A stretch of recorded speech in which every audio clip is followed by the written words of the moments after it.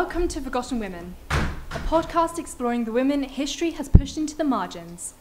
These podcasts are recorded live, and the sounds you hear are made by us live. We are Nikki Fisher, Philippa Hendry, Rosalind Jackson, Becky Curley, Christina Perrell, James Short, and Holly Ann White. 4 minutes to midnight, 4 minutes to Armageddon, 4 minutes before we die, 4 minutes to say goodbye.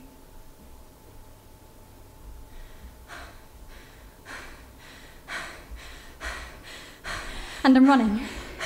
4 minutes. Just 4 minutes to get to my boys. Running for our lives, running down the middle of the main road to get to their school, running, feet pounding on tarmac, and the school ahead just keeps getting further and further away, and the road gets longer, and I see the cloud of smoke and the blasters ringing in my ears, and I'm screaming for my children, and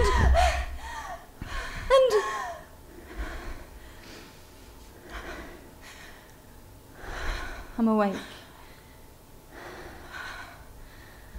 At home.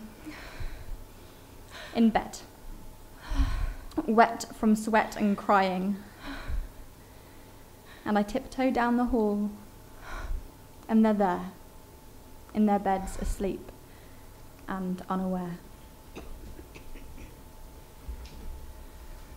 Mothers, sisters, daughters, wives, mothers, sisters, daughters, wives, mothers, sisters, daughters, wives, mothers, sisters, daughters, wives, mothers, sisters, daughters, wives, mothers, sisters, daughters, wives. They fought, they thrived, they lived, they died, they fought, they thrived, they lived, they died, they fought, they thrived, they lived, they died, they fought, they thrived, they lived, they died, they fought, they thrived, they lived, they died, they fought, they thrived, they lived, they died. Forgotten women, forgotten women, forgotten lives, forgotten lives, forgotten lives, forgotten lives. If we are attacked by nuclear weapons, these are the warning sounds we must recognise.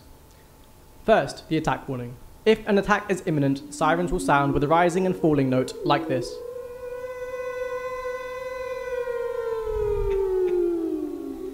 Next, the fallout warning. If fallout is expected, you will hear 3 bangs in short succession. When the immediate danger of an air attack or fallout has passed, the siren will sound on a steady note like this.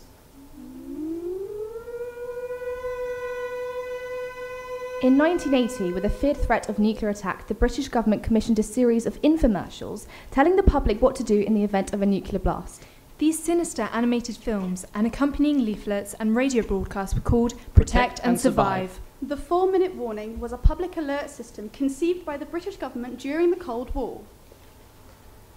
3 minutes to midnight, 3 minutes to Armageddon, 3 minutes before we die, 3 minutes to say goodbye. In July 1980, Secretary of State for Defence Francis Pym tells the House of Commons that a total of 160 cruise missiles will be located at Greenham Common in Berkshire. Cost to the UK would be £16 million. There was no public debate. The following month, a women-led group called Women of Life left Cardiff. 36 women, 4 men, and several children walked the 120 miles to Greenham. It took them 10 days. They walked 120 miles. Yeah, I know. They didn't want nuclear weapons in this country, and they wanted to draw attention to the cause. So what happened? Well, no one really paid them much attention, so when they got there, some of the women decided to chain themselves to the gate. And when that still didn't gain much publicity, they set up camp and stayed there. That's pretty amazing. Over the next decade, more and more women joined them and did hundreds of actions of peaceful protest to try and keep the nuclear issues in the headlines. Sorry, they stayed for a decade? For 10 whole years? Actually, the last of the protesters didn't leave until 2000, 20 years after the first women arrived. Seriously? So where was this? Well, Greenham is about 40 minutes from here, and it was a beacon for the whole movement. But there were other peace camps all over the UK. What? Why didn't we know about this? Why didn't we learn about this in school? I mean, it was just a few people. Actually, some of the protests were huge. And it's the freedom we're fighting. We are the women of Greenham. And it's the freedom we're fighting. We are the women of Greenham. And it's the freedom we're fighting. We are the women of Greenham. And it's the freedom we're fighting. Yep, in the freezing cold of December 1982, 30,000 women responded to a chain letter calling for women to embrace the base. Living arms, they entirely surrounded the 9 miles of the perimeter fence. There were 30,000 women.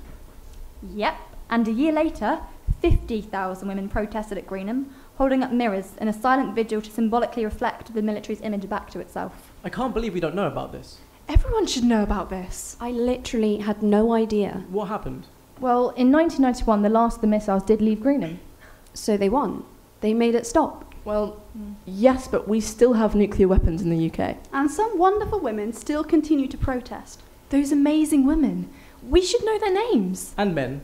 Or didn't you say some men? At first, yes, but from 1982 onwards, the camp was women only.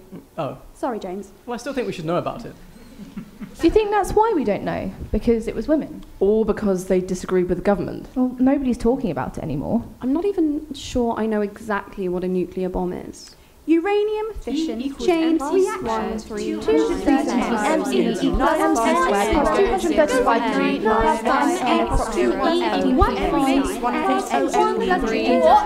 That doesn't actually mean anything. What actually is it? Exactly. That's the point. People don't know what it means and what it can mean. The scientists who create it weren't even sure themselves. Okay, let's take this back to 1939. German scientists, such as Oppenheimer, are working on the atomic bomb. Although they didn't actually know it was an atomic bomb when they started making it. The scientists flee Germany and they go to America to avoid Nazis getting their hands on the bomb. At this point, the scientists have met Einstein, who, despite being a pacifist, agrees that the US government should be made aware of the bomb, because they fear that the Nazis are making one of their own. So, the government is told. However, President Truman didn't know. In fact, he never knew while he was in office. This then means that the Manhattan Project is set up. 1939. Codename Manhattan Project. Research, development and production of nuclear weapons. Allies. United States, United Kingdom, Canada. Under the direction of Major General Leslie Groves and nuclear physicists Robert Oppenheimer. 1945, successful testing of Project Trinity. For those of you that don't know, Project Trinity was the first test of a plutonium nuclear bomb, which was part of the Manhattan Project. August 6th, 1945, 8:15. All clear to launch. In the dead silence of the morning at 5:29:45, the Jornada del Puerto was bathed in an intense flash of light that man had only seen from the stars. We knew the world would not be the same. Few people laughed. Few people cried. Most people were silent. I remembered the line from the Hindu scripture, Bhagavad Gita.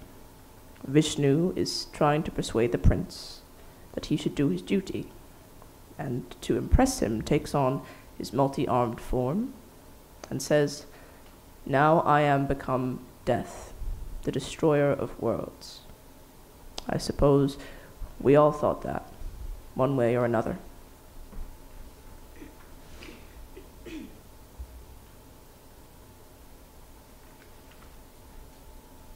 The devastation at Hiroshima was followed by another bomb, 3 days later, dropped on Nagasaki.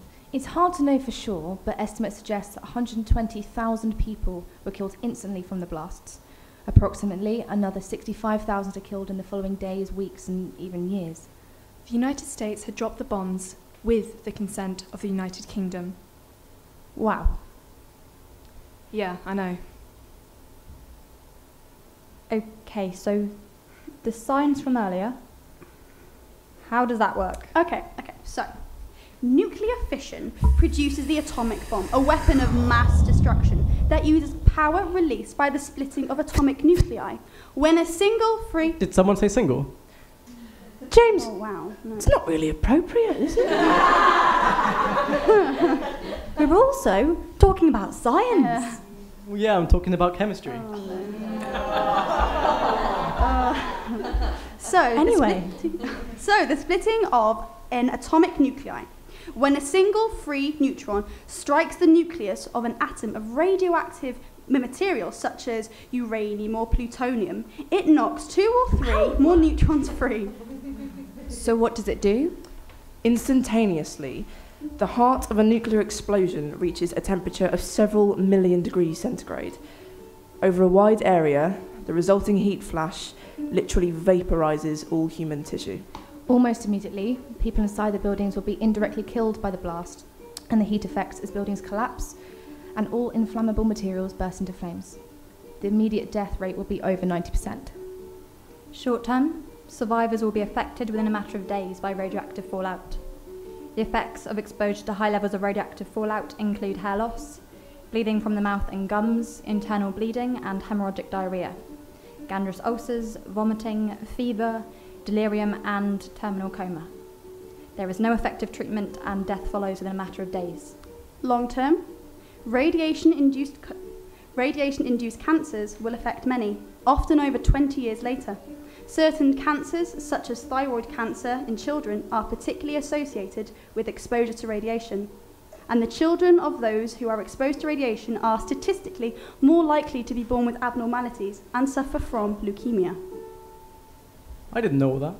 So why do we know anything about this? I don't even think Trump knows about this.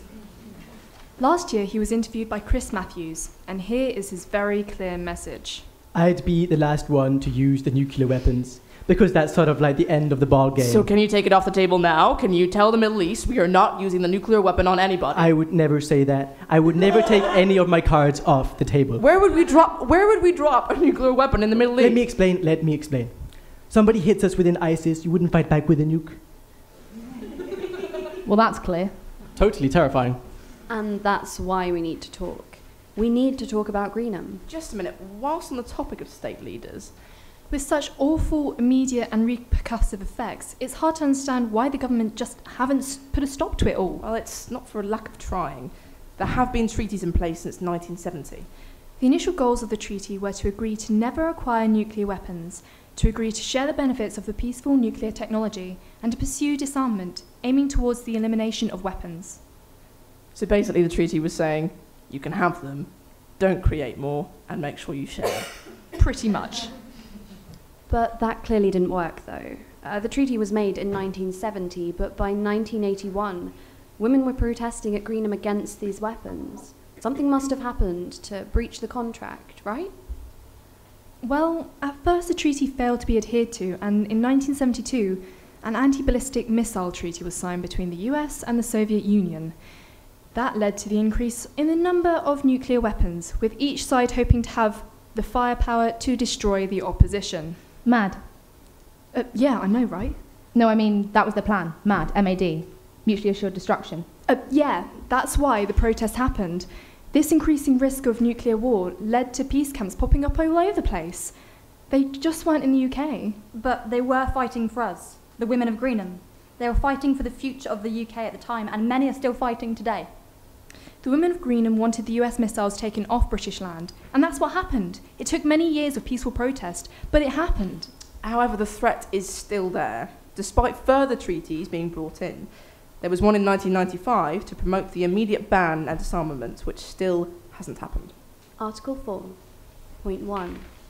Nothing in this treaty shall be interpreted as affecting the inalienable right of all the parties to the treaty to develop research, production, and use of nuclear energy for peaceful purposes, without discrimination and in conformity with Articles 1 and 2 of this treaty. Part 2. All the parties to the treaty undertake to facilitate and have the right to participate in the fullest possible exchange of equipment, materials, and scientific and technological information for the peaceful uses of nuclear energy. India and Pakistan exploded multiple devices, and only got a sanction from the United Nations, and North Korea continues to test missiles. But now we've got the UN 2017 treaty placing a ban on use and production of all nuclear weapons. Unfortunately, many countries, including the USA, UK and North Korea, have not signed this. Tests keep happening, some as recent as 2017, and it only seems right that we keep protesting, just like the Women of Greenham did. The following text is a dramatic imagining of some of the memories of Greenham. We made it looking at archives and talking to some of the women who were there. We dedicate this to all the women of Greenham and the people who continue to protest worldwide in the name of peace. 2 minutes to midnight, 2 minutes to Armageddon, 2 minutes before we die, 2 minutes to say goodbye.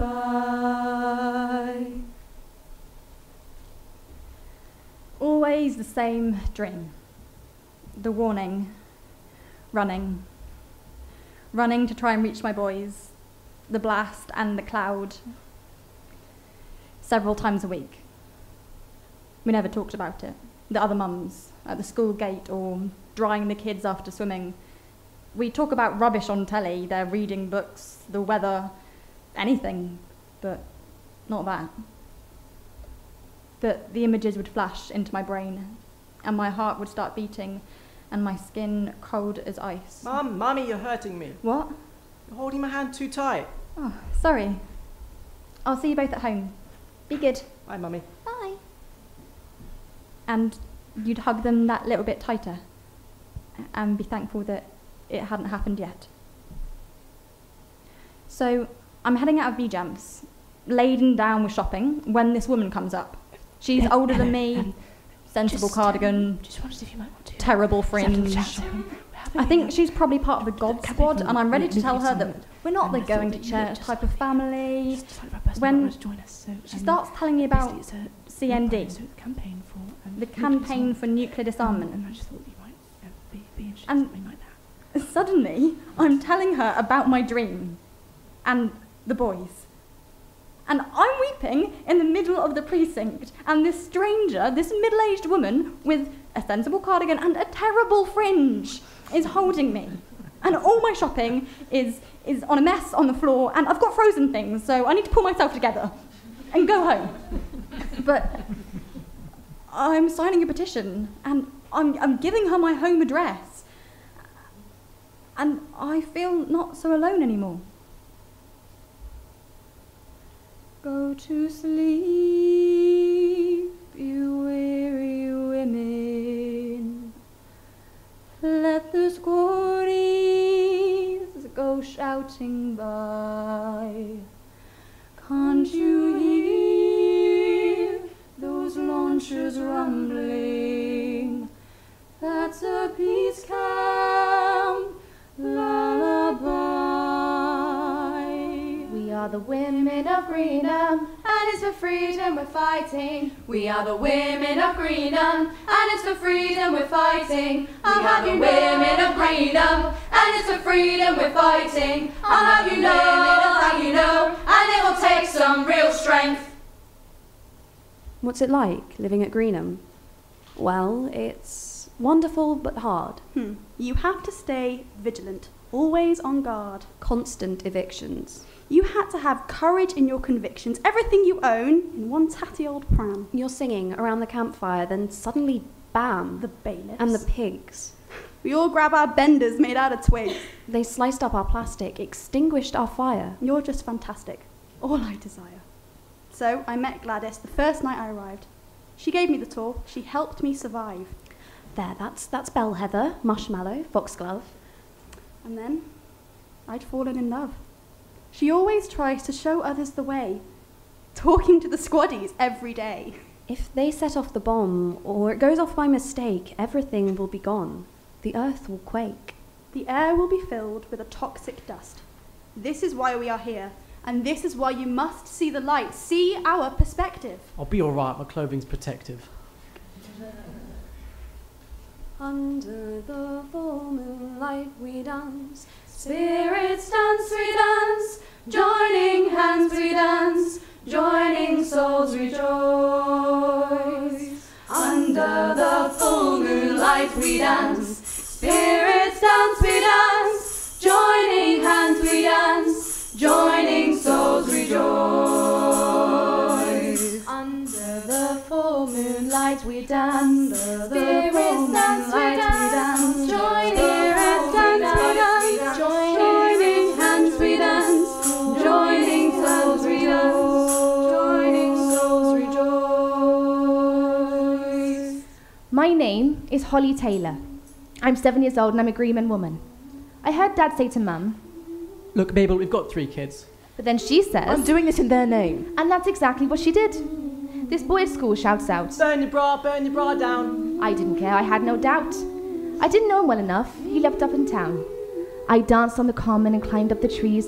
There was always someone who wanted to play. It was brilliant. We ran around free, except on an eviction day.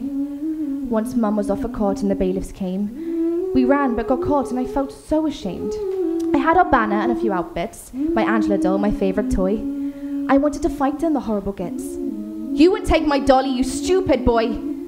I picked up a stone and raised my hand. But then these 2 women appeared by my side, and these 2 women held me while I cried.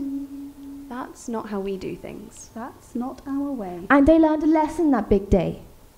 We all have to make sacrifices. Your mum more than most. My Angela's a war hero, I definitely boast. Stand up, stand up, stand up, stand up, stand up, stand up. Women, make your choice. Stand up, stand up. Create a world without nuclear threat. Stand up, stand up. For together we are strong. Stand up, stand up. Break the nuclear chain. I'd forgotten all about that day. And that woman with her sensible cardigan and her terrible fringe. Tried to put thinking about it to the back of my mind. When this letter turns up in the post, and well, it's an invite really. Inviting me, well, all women, to a big protest in Newbury at Greenham Common. I mean, it's ridiculous. I can't go to Newbury. It's miles away. And I've got the boys to think about, and John. And I can't drive. And I don't even have a car. And it says something about a local group with a minibus, and there's some numbers I can call. That's just a stupid idea. I know it's important. It really is important, but so's what I've got to do. My boys, they're everything. My whole world. And if some idiot did set one off, press the button. We haven't even got a fallout room ready. But no, I'm needed here. So that's just what I'll do. Go, love. What? Go, it's important. You really are a lovely man. And so I went.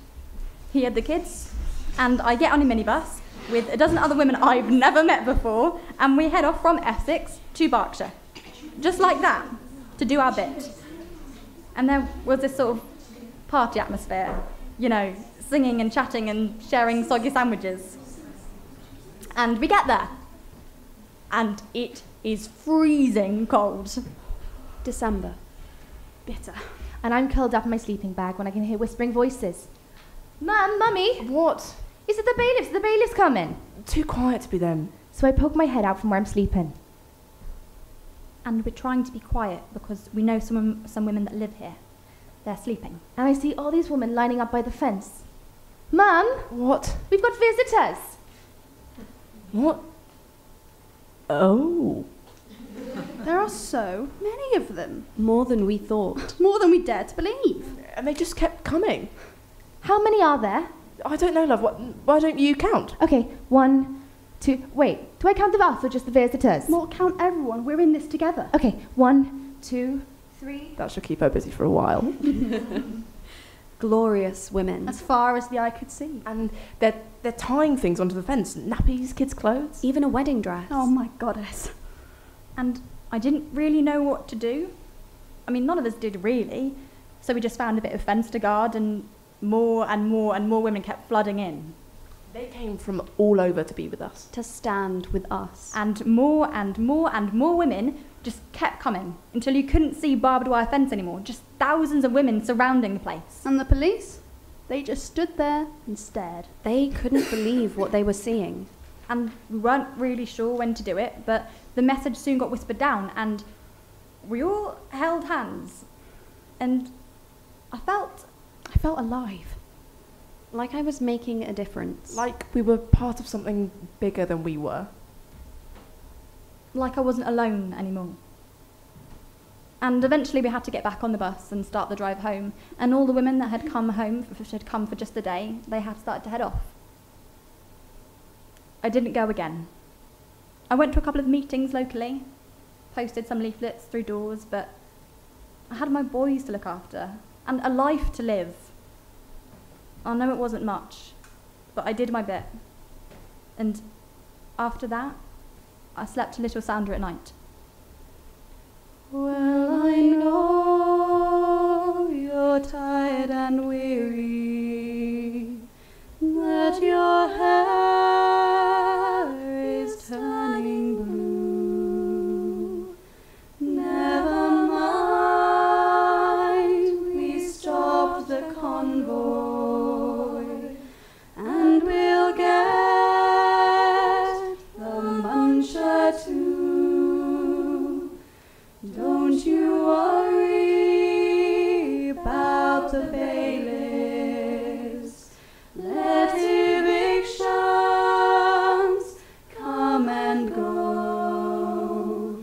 You're safe tucked up in your nice warm Gore-Tex, far away from ice, rain and snow.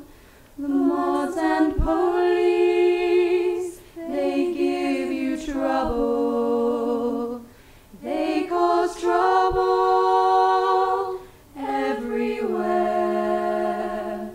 Never mind, 'cause with the goddess, you'll find no policeman there. Mum, I lost count again. Mum! You weary women, let the vigies go shouting by. Can't you hear those soldiers rumbling? Soon we'll stop them. Let the peace come. Lullaby. Minutes to midnight.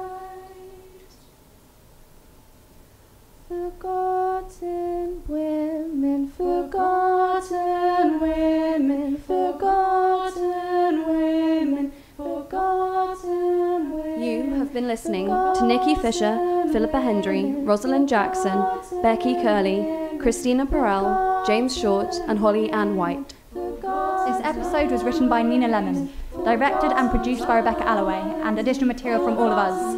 The sound engineer is Mike Taylor. With special thanks to Liz Taylor. Thank you and goodbye. Forgotten love.